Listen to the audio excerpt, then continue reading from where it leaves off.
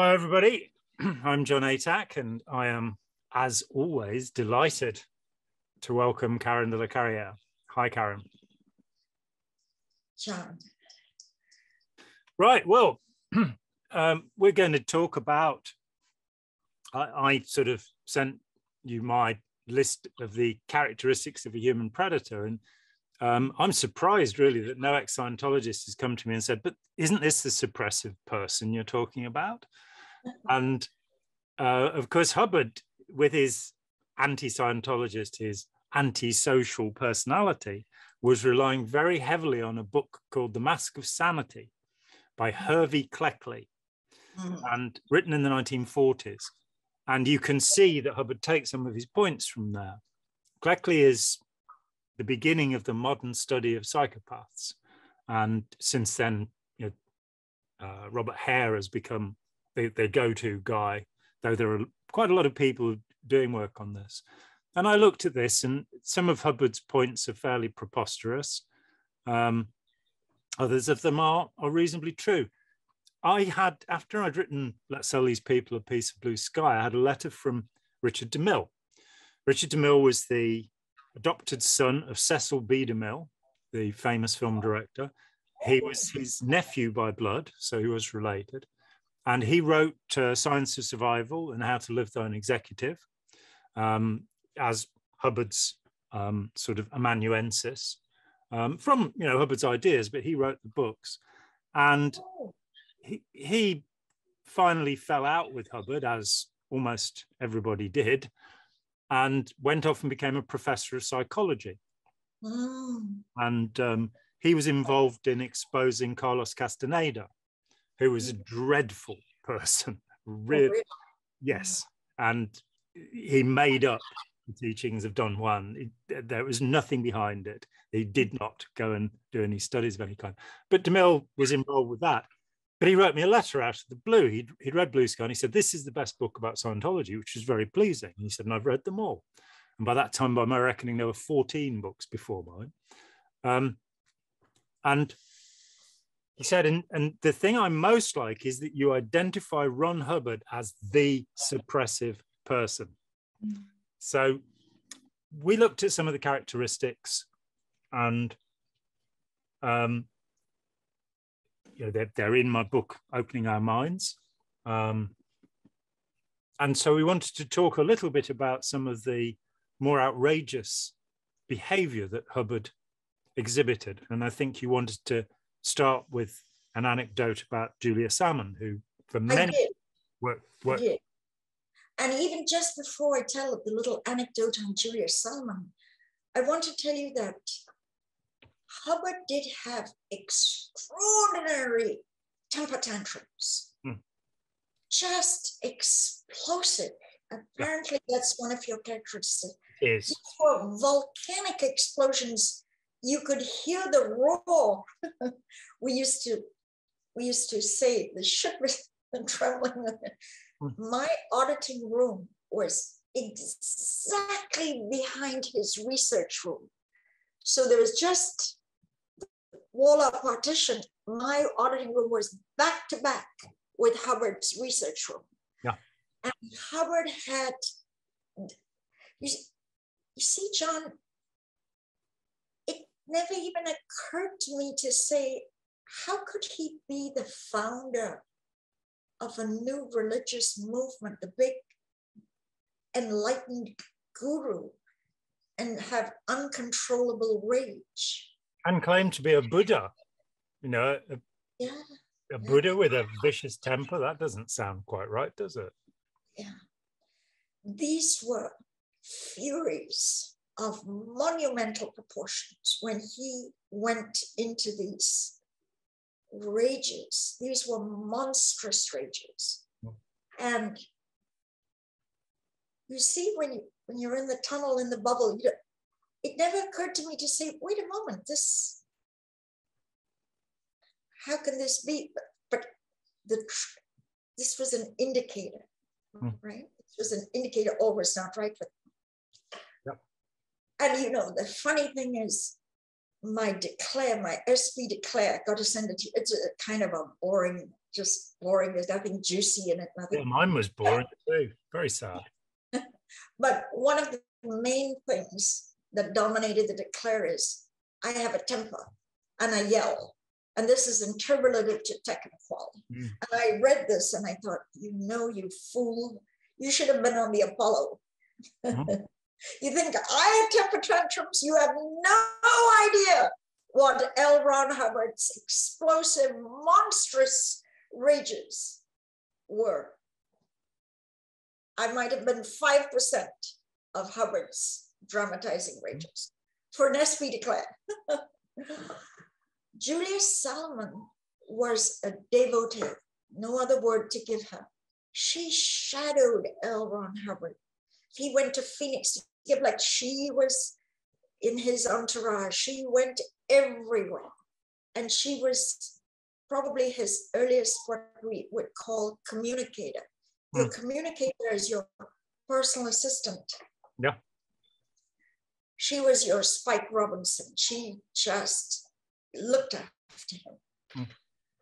And all in the early volumes, several tech issues were written, signed Julia Salmen. Of course, the cultists would quickly edited all that and got L Ron Hubbard's signature on issues. Or the issue is tossed out as not happening. Julia went in 1968 to do the first Class VIII course. And this is the course where you learn to audit people who are doing the highest level of Scientology, operating Thetan level 3, where you were going to acquire supernatural powers. So the Class VIII course was being taught by Hubbard on the ship, the Apollo, in the Mediterranean in 1968. Yes. It was considered the cat's meow Class VIII course. There was nothing higher. This was the absolute peak of training. And Hubbard himself gave 2-hour lectures every day for 12 days. And somebody sent me the transcripts, and when I looked at them with the eyes I now have, I shook my head in disbelief. There's one called Ethics and Penalties or something like that. And you see Hubbard's revenge personality. He's going to punish and humiliate you. Isn't humiliation one of the traits that Absolutely. That human predators like to humiliate other people. It gives them pleasure. And obviously pro-social people don't like doing that. Pretty simple, really. Julia Salmen was about 62, 63 years old. And she made what we call a counseling mistake or error, minor error. And she was in line to be thrown overboard. People can't believe this, but Hubbard, because of his power, and his word was law, the law, had the power to take someone on the ship and have them hurled and thrown overboard into the ocean. It was about 4 stories down from promenade deck into the ocean. So if you think about the high diving board at a swimming pool, that's about 15 feet high. So we're talking about 25, 30, even depending where you're thrown from, maybe even 40 feet. So it's much, and I've never gone from the high diving board. This idea of being hurled this distance, it is really very scary. And before we go any further, Auditor number 41, a publication of Scientology, has a center page spread where you see somebody being thrown overboard, and the credit reads photos by L Ron Hubbard. So for anybody who thinks he didn't know about it, not only knew about it, he boasted about it. And boasting is another characteristic of the human predator. So this 63-year-old woman, she didn't know how to swim, and she was petrified. She was just frozen. And her turn came, and she was hurled over. She was hurled into the ocean. Hubbard found out in the every day there were overboards, every day, every day. It fascinated the locals. The locals would come and watch this. This is off Corfu, yes, off the Greek island of Corfu in the Mediterranean Sea. Correct. And or is it in the Aegean Sea? I'm not very good at geography. It's one of the two. But yeah. So Julia, she was drowning, and two people jumped in, towed and rescued her heavy body, and her life. I mean, a punishment was ordered that could have killed her. Yeah. So the next day, Julia Salmen packed up her goods, walked off the Apollo, walked out of Scientology, never to be heard of again. That jolted her so much. She saw the darker side of Hubbard. She saw that 20 years of devotion meant nothing, absolutely meant nothing. If Hubbard turned on you, he would use all his forces to punish and humiliate you. Did you want to say something, John? Yeah, a couple of things. Firstly, there is an account of the overboardings written by the British consul to Corfu, John Fort, called The Commodore and the Colonels. The colonels, of course, being the military junta or junta that were running Greece at the time. It was a dictatorship, military dictatorship, and that's the kind of place that Hubbard liked. The other thing is that I've interviewed quite a lot of people over the years who were very close to Hubbard and then suddenly realized what they were doing. And you reminded me of John Sanborn. John took over all publications from 1954 to 1978. So every issue that came out, every book that came out was edited by John Sanborn, perhaps most famously Hymn of Asia, where Hubbard claims to be Maitreya or Maitreya, the Buddha who will lead all of humanity to enlightenment within his lifetime. It's from a Buddhist text called the Book of the Great Decease, which, of course, along the way I have read. And he said that Hubbard presented this to him in 1954 and said, publish this. And he cringed because the first line was, I am Maitreya. And years later, in about 1974, 20 years later, John realized that he could turn it into, am I? And that would seem a little less, here we are, boastful again, a little less braggadocio. But John said that, I interviewed him in Los Angeles back in the 80s, and he said that the day came in 1978 when he was yet again asked to transfer a huge amount of money from Scientology into Ron Hubbard's personal bank account, bearing in mind that Hubbard left $648 million when he died, all of it taken from Scientology. He made no money from the publication of Mission Earth or Battlefield Earth. They lost money. So all of this money had come. And John said to me, he said, I realized for 24 years, I've been living on $5 a week while this man was getting fat. And from then on, I decided I would never say another kind word about him. And I call him Tubby. And that's all there is to it. So it's a very, very sweet man. But I met so many people over the years who had suddenly had that, what Hubbard would call a cognition, the revelation that the man they were dealing with was not a Buddha. He was not the salvation of mankind.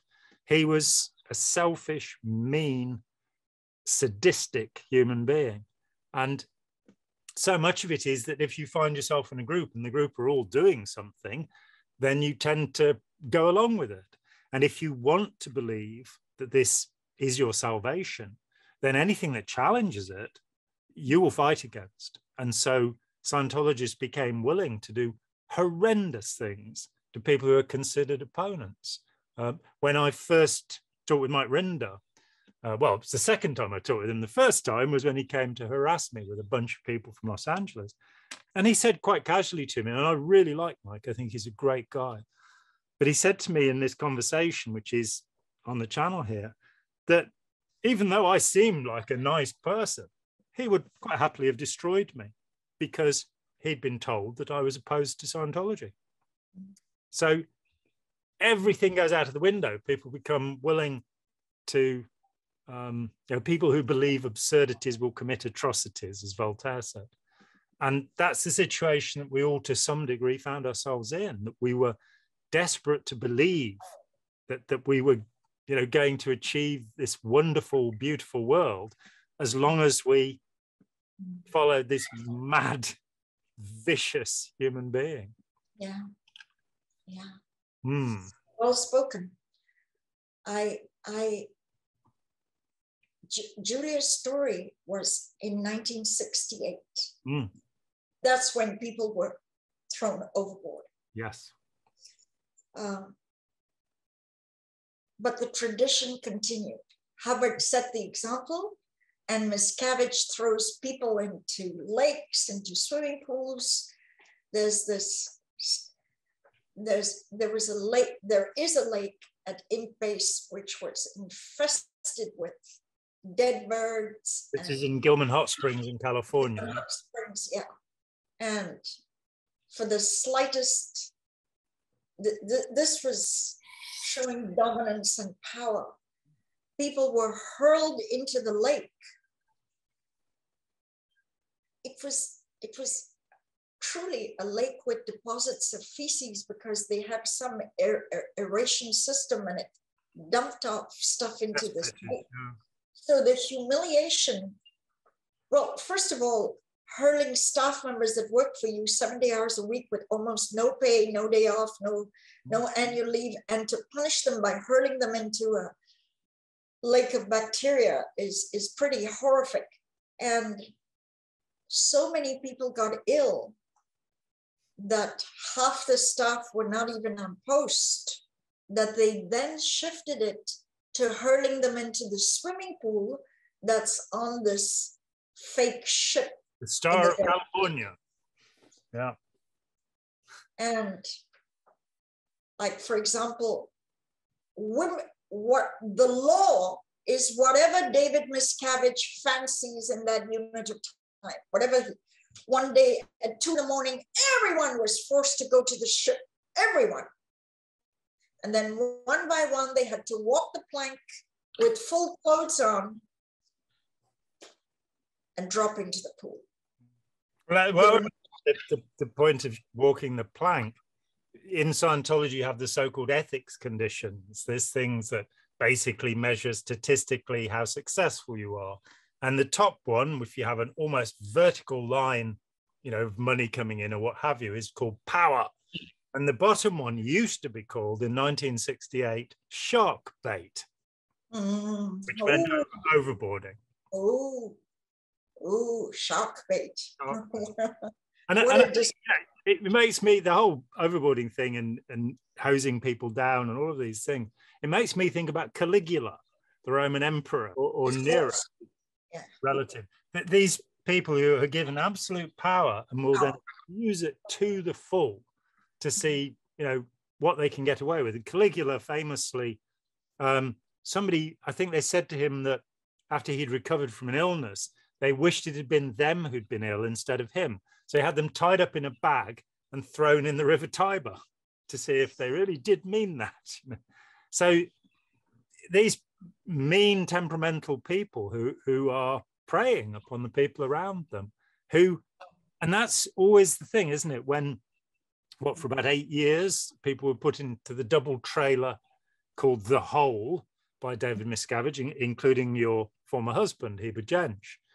And what is difficult to understand is why there was no mutiny, why there was no rebellion, why people just, and that has so often been the case in history, hasn't it? Where a tyrant comes along, they do awful things, and you sort of, why are people going along with this? How has this herd mentality, this groupthink obedience been developed? And Scientology is a fascinating study in those terms. And yes. I was a believer for 9 years, so I'm not in a position to criticize anybody. I believe this absolute nonsense that is Scientology. There's something strange that happens. It's not just swallowing the ideology.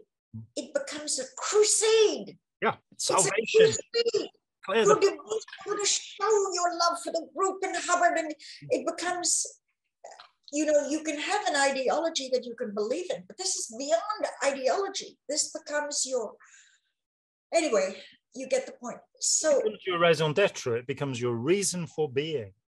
Right, perfect. Bingo, right on the nose.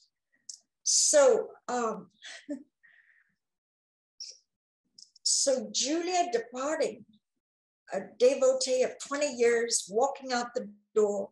Hubbard didn't learn any lesson. Let's fast wind to 10 years into the 10 years forward. I'll give you a quick little anecdote. You know, people wonder, John, how come Scientology can bubble up to the ranks of governments of the world being opposed to? How can that even happen? A small little cult of 20, 30,000 members with huge amounts of reports constantly and horror stories. How could it rise to government level? So Bill Clinton and George W. Bush were both making supportive statements. The Obama administration criticized the German government for saying we don't want Scientologists in the civil service. And the reason we don't want them is because they're spying for Scientology, which had been proved in court cases in the US and Canada. People went to prison for it.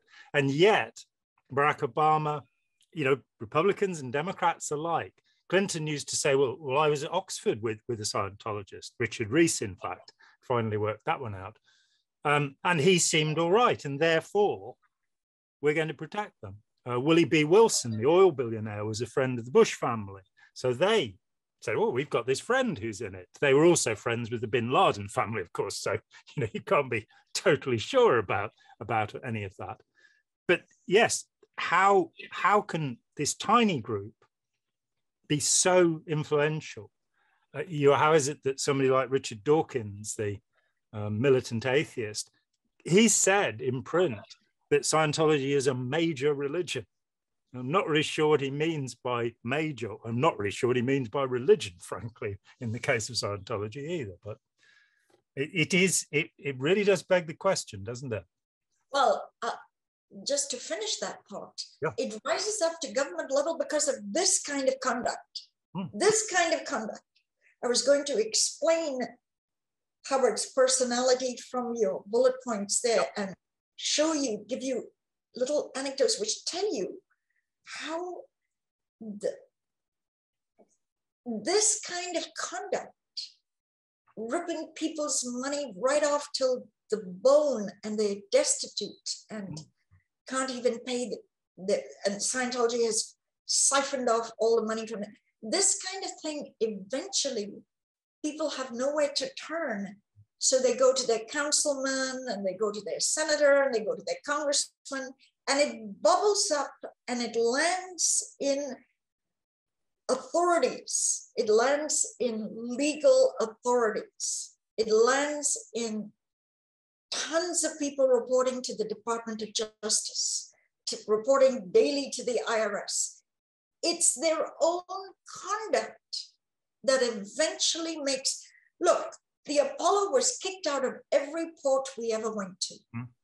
Kicked out of ports. Yes. The whole point of a port is to get money. The harbor master, every single day, a ship is berthed at a port.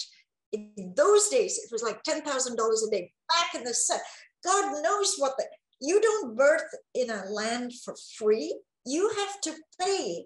Of course, you get water and supplies, you get replenishments, you get gas and oil for the ship. But to do all the hookups, just to sit in port, costs money. Harbors want that money. Mm-hmm. Consider cruise ships and rich ships. Wealthy Westerners give us poor islanders your money, but they didn't even want that money. Scientology was so hated and such a leper to be expelled that even these banana islands didn't want Scientology in the Mediterranean. Port after port kicked them out, even though it was good money to just have that ship berthed at their port. So you can imagine Scientology is hated by the general public. every story that comes out,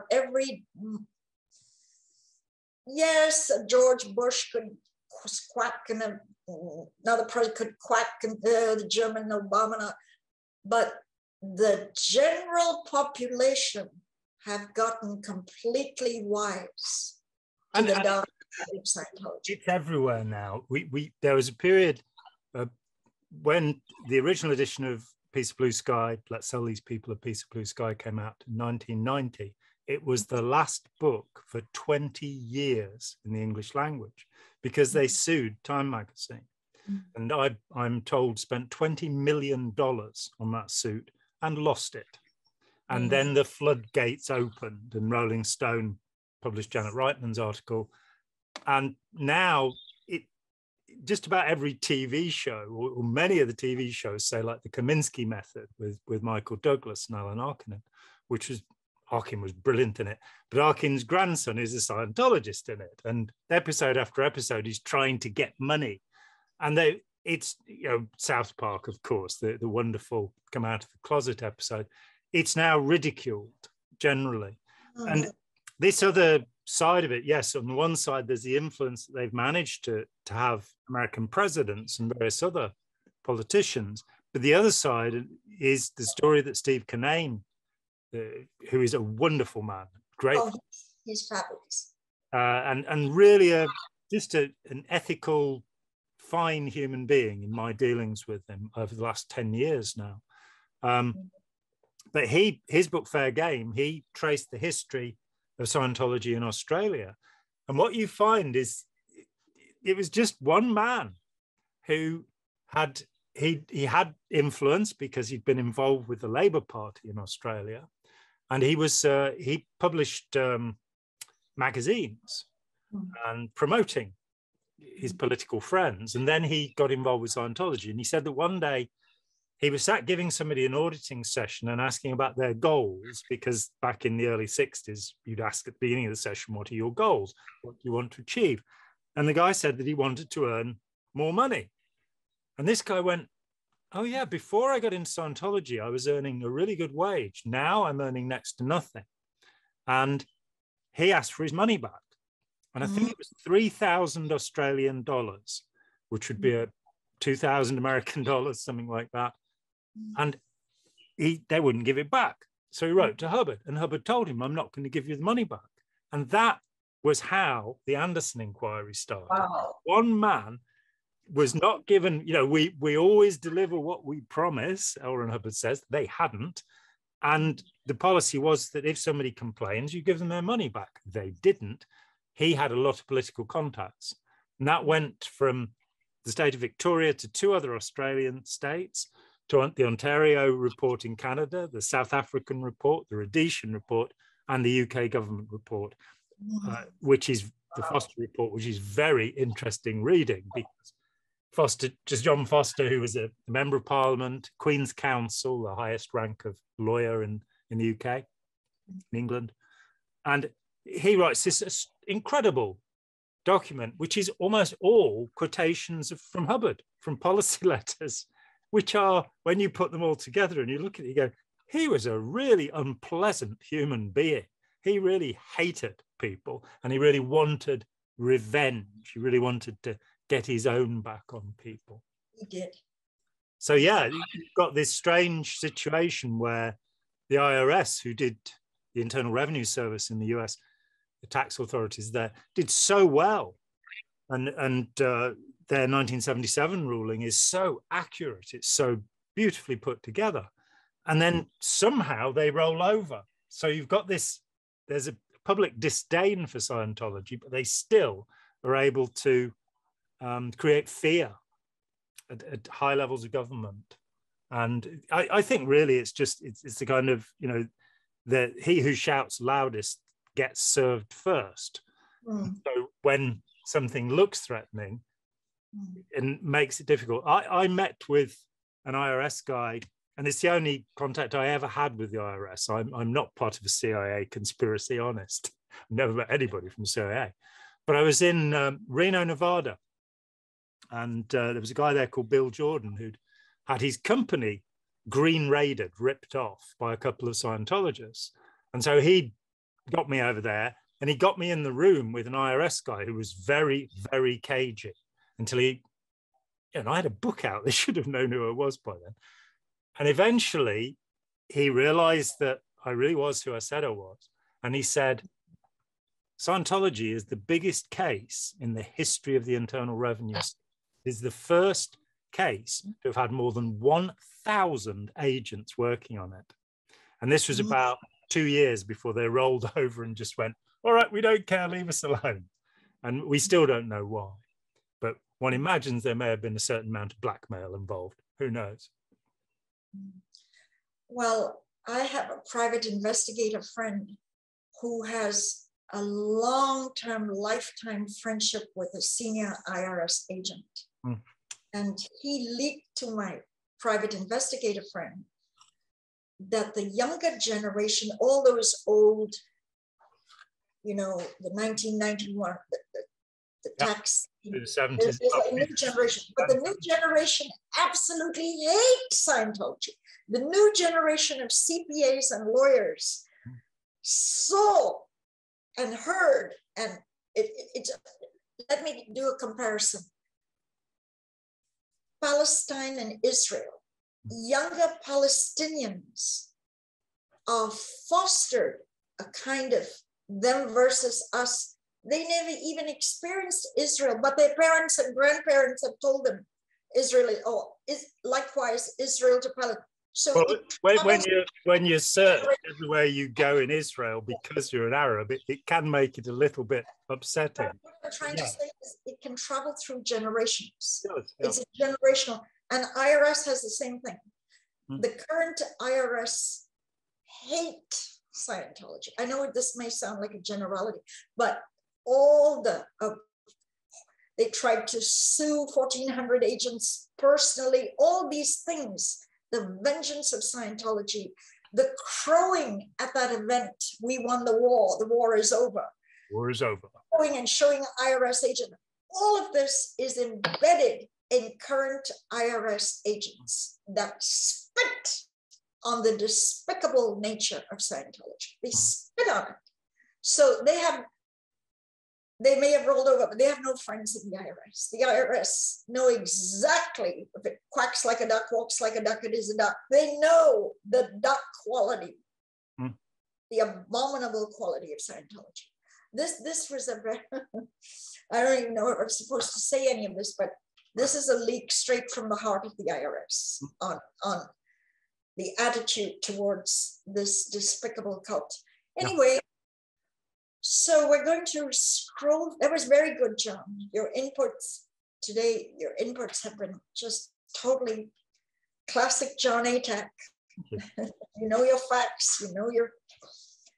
So we're going to scroll forward from hurling Julia Salmen into the ocean when she couldn't swim. We're hurling it forward to 10 years now to 1978. Janice Grady is a close personal friend of mine. We grew up on the Apollo together. She actually recruited me into the Sea Org. She didn't recruit me. She ran down with a message from the Commodore, Hubbard, who had heard that I was a Class VIII and I was on the ship for services. And Janice said, she used the word Commodore, L Ron Hubbard said, have you signed your CO contract yet? Which was a personal invite from Hubbard. And boy, I did. Yep. I dazzled, and the bosses invited me. She was the messenger. She often tells the story of how she, anyway. Well, for people who don't know, Janice was Janice Gillam. Janice, Yvonne Jentzsch's daughter. Yvonne Gillam, Yvonne Jentzsch's daughter.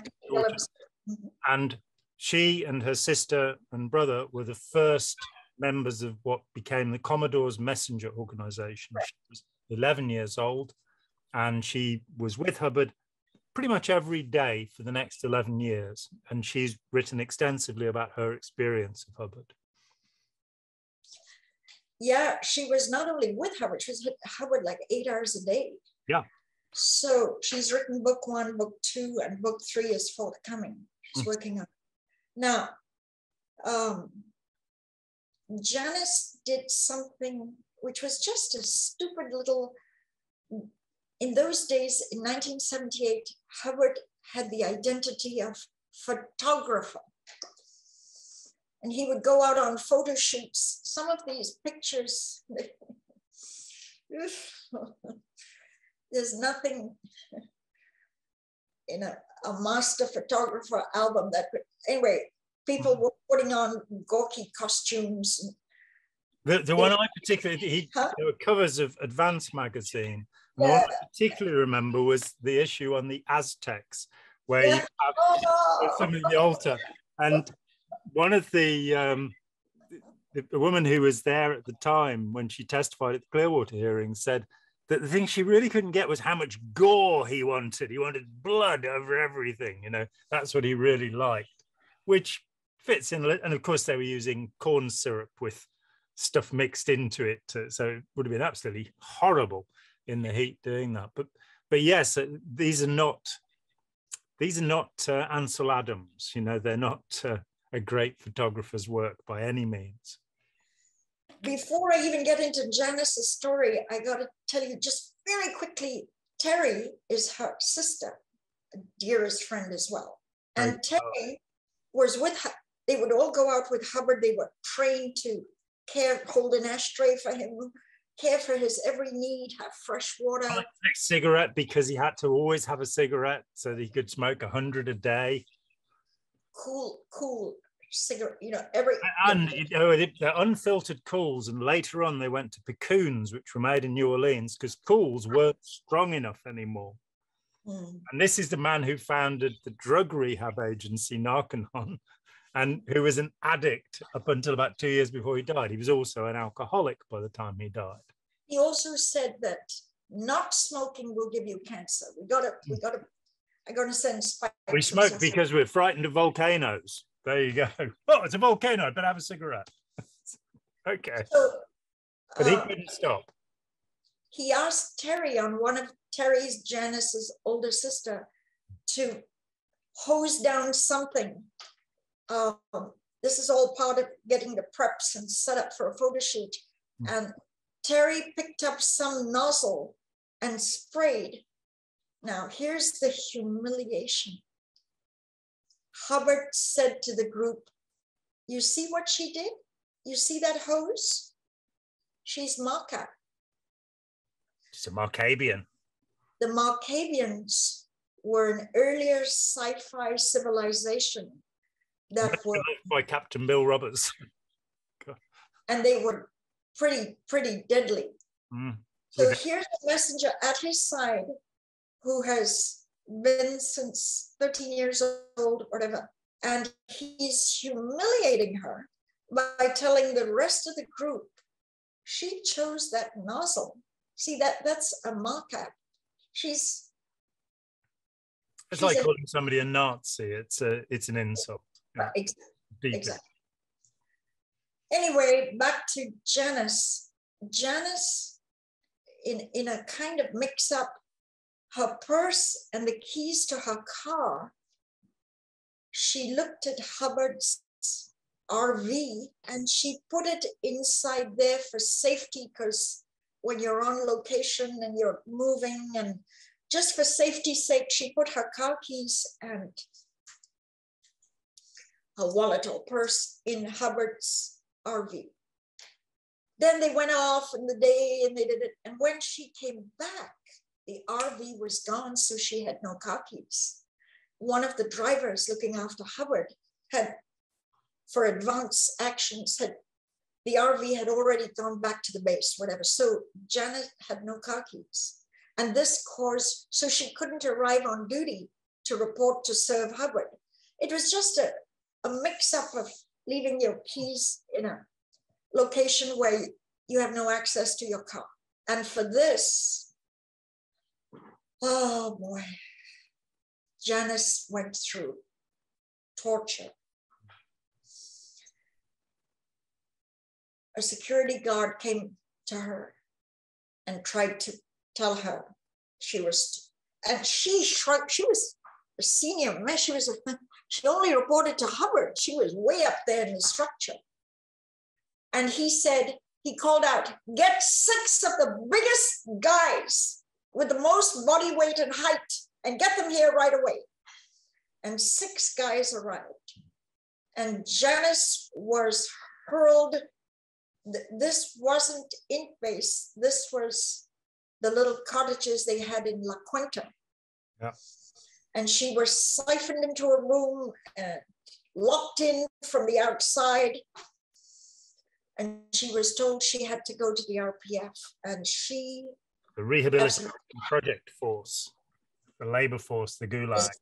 The prison camps of Scientology, to reprogram your mind to be obedient. John, could you just read out a couple of paragraphs of what the RPF is? I sent you in the bullet points. The RPF has been created by the Commodore so that redemption can occur. Roughly speaking, the person not only has fallen from rank, but also from his civil rights, social rights, and even family rights. The RPFer, as he or she is called, is not allowed to live with his or her spouse and children, is not to have a sexual relationship, even with a husband or wife. He or she can't use a car or a bicycle, can't talk to people unless being spoken to. The RPFer is some sort of subclass man deprived of freedom of speech. This person only receives 1/3 of his pay, which is already quite meager, and finds him or herself with $4 or $5 a week if no other disciplinary sanction has been taken against him or her. The person must take meals segregated from the rest of the group, provided that the meals are made of leftovers from others' meals. And that, given that the rest of the crew might be on rice and beans, the leftovers were pretty bad. In the Clearwater hearings, there was a guy who testified that he found a palmetto bug in his food, and that such a thing was not unusual, cockroaches and things like that. Segregation from the rest of the group. The person must sleep in the worst accommodations. Indeed, at Clearwater for a while, they were not allowed mattresses. I was told that was because Donna Haber had accidentally set fire to her mattress or something, but and it was Harvey, her husband, who told me that, so hopefully a reliable source. I must put on black and dirty clothes, so they wear black. A distinctive mark. The person is to wear a black ribbon to signify he or she is ostracized. And you can see that in Charlie Nairn's Shrinking World of L Ron Hubbard. When you look at the Sea Organization, the elite force of planet Earth, in that film, taken in 1968, around the time of overboarding, you see these poor, terrified people with rags tied round their arms, and that's the Sea Org at that time. But so RPFers, and they have to run from one job to another. If they refuse an order, they have to run a lap. And if they refuse the lap, they're given 2, and the punishment is doubled and doubled. They do menial tasks, cleaning toilets, for example. That's their job. And they're basically humiliated and debased until such time as they become fully compliant. And I, and you too, have probably met a number of people over the years who were broken by the RPF. They were tamed, they were reduced to simply following orders and doing as they were told. In an organization that tells you that you will become completely self-determined if you do exactly what you're told. You'll be thinking for yourself when you agree with Ron.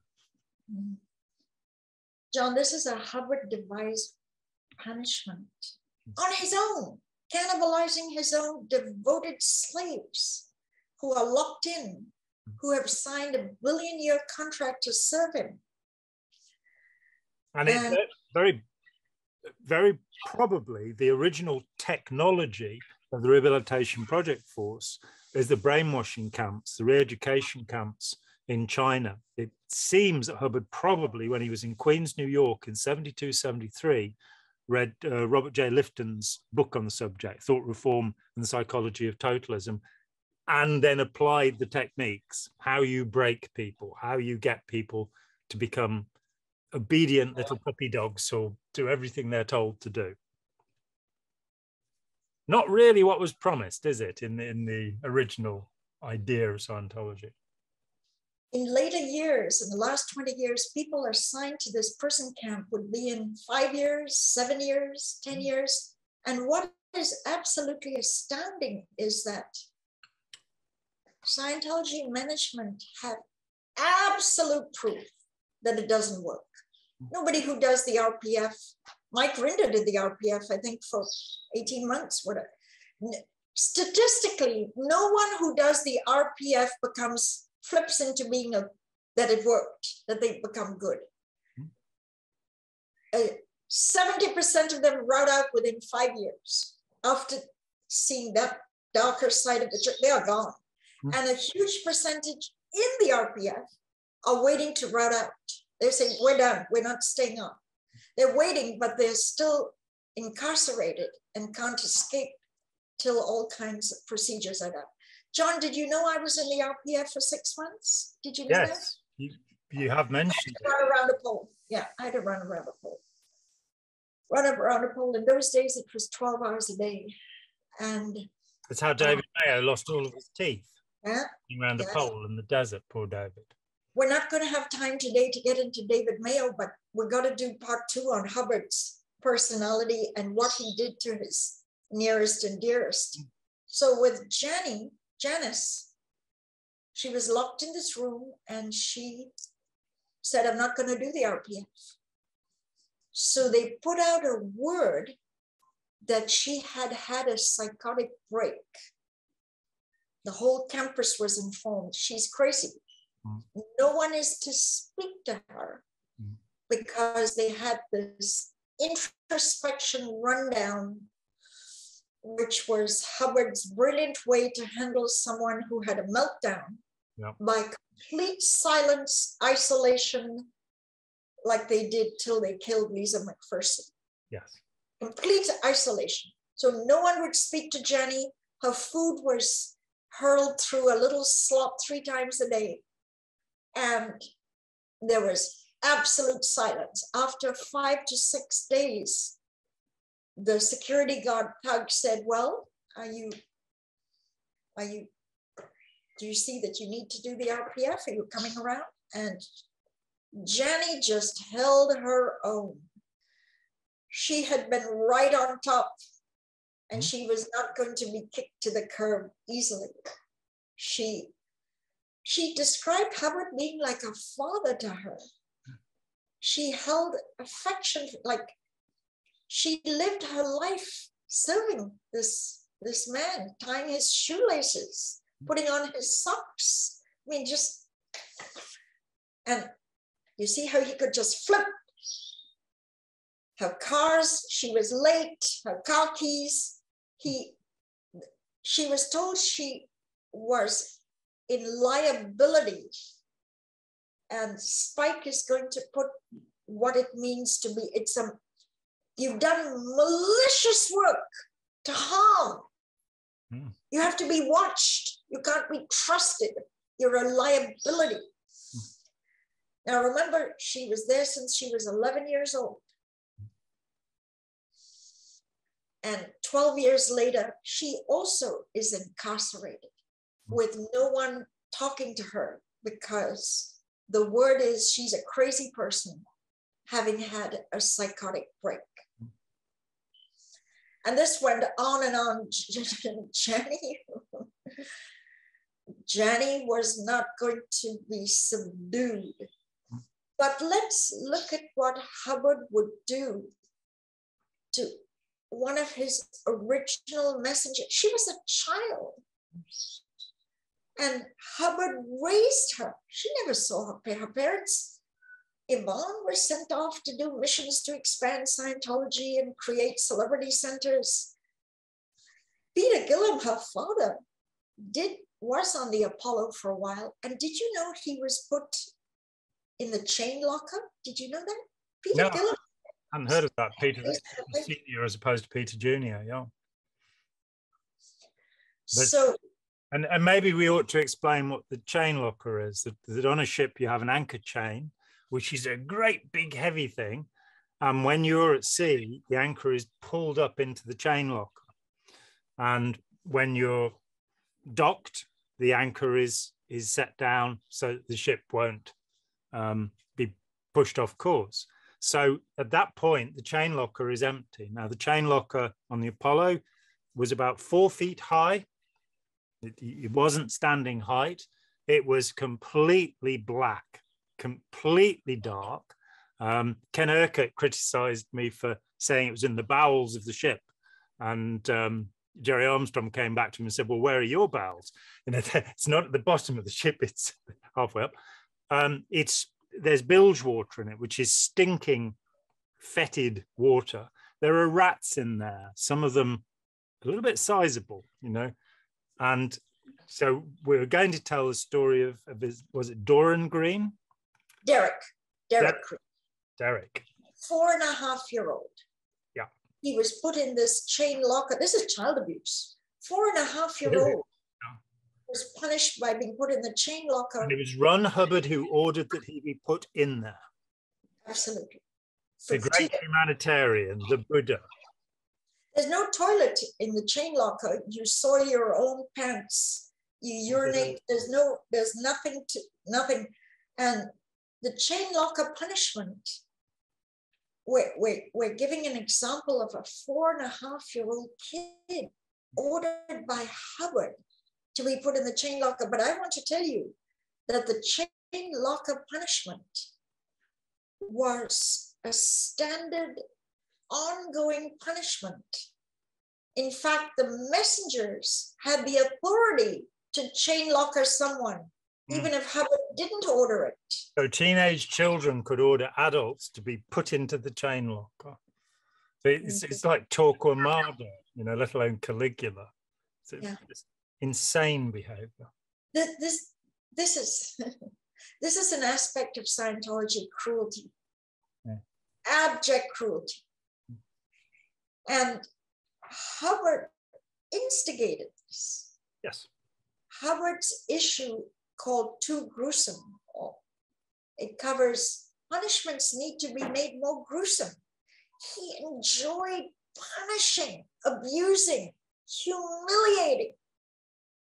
This is why Jon finds these characteristics in the book and enlightens you on how easy it is to get seduced.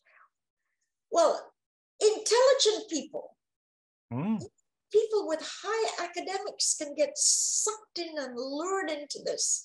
That's why it's so vital to have videos like this. Jon, I'm really delighted that long after you and I have passed, this will be up on YouTube. People have to know the mind of Hubbard. Yeah, and there's a lot of material, and it's very difficult. There are so many people out there who are in what Mr. Justice Leahy called the halfway house of the independents, who believe that Ron Hubbard, although quite evidently he was a liar, he contradicted himself. So, you know, his stories are not true. He made up all sorts of tales of daring do, that he'd been, you know, the Alaskan radio experimental expedition, for example. Scientology has produced a book of the photographs that he took on this expedition. And curiously, all of the photographs are of Ketchikan, which is the port where he was stranded for 6 months. And that's what the expedition was. So there's so much just nonsense spoken about him, but seeing what a devastatingly cruel and unpleasant human being he was, there are still many people who want to hang on to this idea of salvation, that Scientology will somehow give them superhuman powers. Well, it's not true. And it's so important to let go of that and come back to reality, you know. hopefully by talking about these things, and you witnessed many of them, people can understand that Ron Hubbard he was very fond of the book Alice Through the Looking Glass. Many people are involved with black magic like that book. I like it too. It's a brilliant book. But the thing that I realized about Scientology is, and indeed the piece of blue sky at one point was called Hubbard Through the Looking Glass. If you look in Russell Miller's Barefaced Messiah, one of the credits is to this book called Hubbard Through the Looking Glass. And that's to say, he's the opposite of what we wanted him to be. Bingo. Bingo. I knew you had some boogie woogie in your soul. Oh, I got boogie woogie in my soul. Because you know how to exactly say it in just minimal sentences. Well done, John. Thank you. Love it. John, when I met Robert Vaughan Young for the first time, and I was the first, after 4 years after leaving, he called me up, and he hadn't spoken to anybody but ex-SEAL people. But when I met him for the first time, I actually pretty much exit counseled his wife, Stacey. But Vaughan was outside in the yard, and every now and then he'd pop because he didn't want to lose the technology. He didn't, he knew about Hubbard. He'd run the archive, they knew that Hubbard was a fake and a fraud. But he poked his head in at one point, and he looked at me, and he, of course, had become a newspaper editor. And he said, "John, you talk in pull quotes, the little bit that's pushed out." And probably just from having spent now nearly 39 years since I left, and so 48 years in total, talking about this subject, you do refine your stories. You get down to hopefully shorter and simpler ways of saying things. Yes. But it's superbly done. Thank you. John, now I feel on a roll on this. So can we continue on? I wanted to promote open minds. Opening our minds. Opening your mind. I wanted to promote it a bit more. We got into anecdotes a lot, but we need to really show the value of this book. So let's continue. We haven't even touched David Mayo. Let's emphasize the book a lot more. I'm ready for the next show. When we come back, zero into open your minds. Zero into that. Okay. John, I love you. Love you too. Super to be with you always. Yes. Take care, sweetheart. Bye-bye. Thank you so much, Karen. Bye, everybody. Come on back. We're back. Bye-bye. Hi, John here. Thanks for watching. We'd appreciate it very much if you would click like, as well as subscribe, and click the bell for notifications. Every dollar helps, and we welcome new patrons on Patreon, or you can make a one-off payment with any currency through PayPal. Thanks so much.